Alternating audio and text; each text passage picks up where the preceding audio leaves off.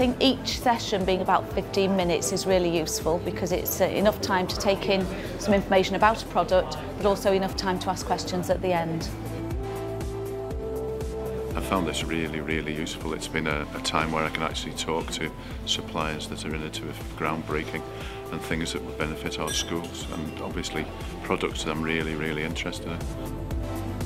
Unlike just getting something through the post, you can actually put your specific questions to it and get a much better idea of what the product will be really like.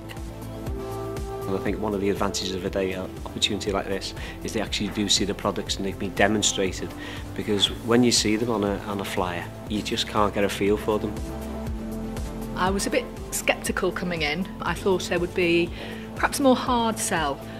But all the presenters were interesting, they were all relevant and pertinent to our needs, and there's obviously been thought gone into that. Being able to discuss what's been on offer with people from other schools is a bonus, because obviously you get to get more feedback and what other people think of the different products and services.